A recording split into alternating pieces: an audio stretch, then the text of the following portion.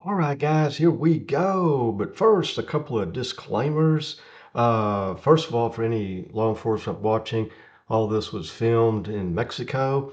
And the second disclosure is that we do not approve of, endorse, or encourage any type of aggressive street riding, even if it is in Mexico.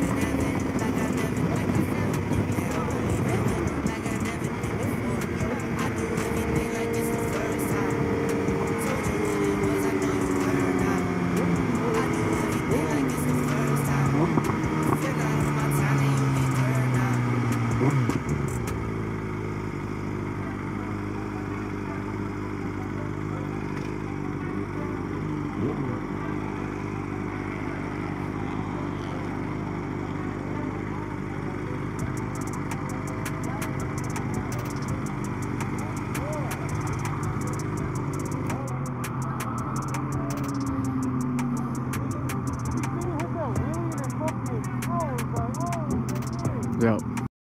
Okay, guys, the whole purpose of this video is to show you, even if someone had given you 1,000 cc motorcycle, or you worked your butt off and earned it and paid for it, or came into it somehow, some way, you're not just going to be able to jump on it and within a couple of weeks, couple of months, even 3 to 6 months, be able to ride like that. Okay, it takes a lot of time in the seat, experience and skills, and I correlate that to trading, investing. People work their butts off, earn a pretty good little nest egg, and then they throw it in the market, and they see other people clicking a mouse and making money, and they think it's that easy, and it's really not. You need to spend time educating yourself, wherever that may be. Number one. Number two, sit back. Don't want to put the full throttle on, as soon as you get your nest egg to invest. You want to keep it slow, just like, riding a motorcycle. Start off, like in your neighborhood, going slow, practicing stopping at the stop signs, turning left, turning right, doing U-turns, basically learning all the slow skills of the motorcycle, okay? And then same with trading, start off, with a daily chart. Don't try to go on a 2 minute, 5 minute, whatever smaller time frame chart, trying to day trade that way or what have you, because this 2 minute, this is, Bitcoin, if you didn't notice, and 2 minute chart, every candle's 2 minutes of price action. And competing in this arena is like, going from T-ball or coach pitch to, professional fast pitch, okay? So you don't want to be in that game. And second of all, which ought to be the first priority, is getting your safety gear. Okay, before you even buy a motorcycle, you need to get all your safety gear first, because I know what happens. You buy the bike, and then you're short on money after doing that, so you scrimp on good quality gear. So gear should be the first thing, and the correlation that has to investing is that your stop loss and the amount of money you're going to put at risk on each trade needs to be lowered. Okay, say you saved up, 10,000, 20,000 on every single trade you make. You're not going to put all the entire 10,000, 20,000 in there. It should be a very, very small amount.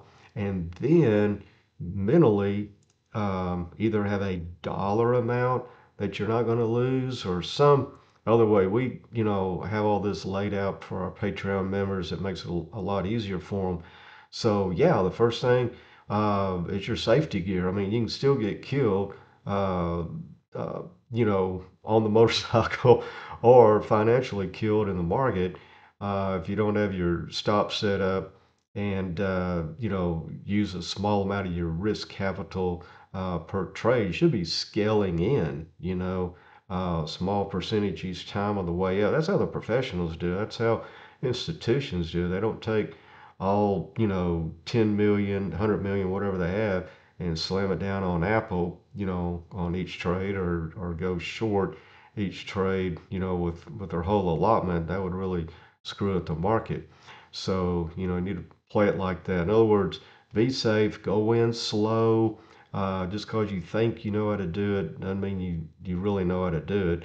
And yeah, spend the first few weeks in the neighborhood and then venture out onto slower moving streets. Okay, and then the last thing you do are these, you know 2, 4, 5 minute charts or highways on your bike. Okay, and hopefully I didn't totally confuse y'all on all this. I'm just saying, yeah, it takes experience to do any type of skill. I mean, I could have taken some shots of us at at Top Golf, for example. Okay, or on the golf course. I mean, that takes skill. You're not going to go out there, buy a bag of clubs, um, get your clothes together and, your shoes and go out, to the country club or wherever and take on Tiger Woods. All right. You're not going to play like him. You're not even going to come close to it. Okay. But seriously, this investing and trading, you can get very good at it. Okay. I mean, yeah, but it's just going to take probably a little bit more time than you want. It's like going into Vegas and well, it kind of is if you don't play the game right. And but go slow. Uh, have those safety parameters. In other words, a small amount of initial capital on each trade, and then have that freaking stop loss there. I mean, that's like most important brake on your motorcycle is a front brake, believe it or not. Okay, and people with no experience will tell you, oh, the back brake, you don't want to use the front brake because that'll flip you over the top. Well, they're not applying. See, that's the trick. They're not applying that front brake. Yeah, we just did a little breakout here. See if we can confirm over this blue dash line. Okay, I got distracted. Squirrel. Okay. And then, yeah, so you want to have definitely a stop loss on, even if you're doing a daily chart, weekly chart. That's probably what I would do. I don't know if people have the patience to sit there for a whole week, but if I was, seriously starting out someone, I'd probably have them, watch that weekly chart, do that for a few weeks, then a daily, and start making it small, smaller time frame, so on and so forth. So, yeah, just those safety deals. And also regarding the motorcycle, like in traffic, I can see at a red light if somebody knows what they're doing or not on a motorcycle. If they don't know what they're doing, they're going to be right in the center of the car in front of them, okay? And both feet are going to be on the ground, their hands are going to be all in the air, and that means they have it in neutral.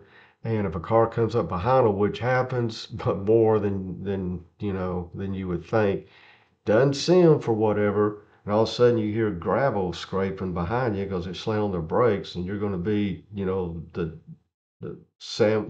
be the meat between between the bread of the car in back of you and the car in front of you. So yeah, you want the left foot down, you want to have the clutch in, you want it in first, and you want to be on one extreme side or the other of the car in front of you at a red light, stop sign, whatever, so that you see a car coming up too fast behind you, You can let off the clutch slowly, and your right leg, reason why it's up, it's on your back brake to keep the motorcycle still. Plus, have your tail light on so they can, a little extra notification that you're there.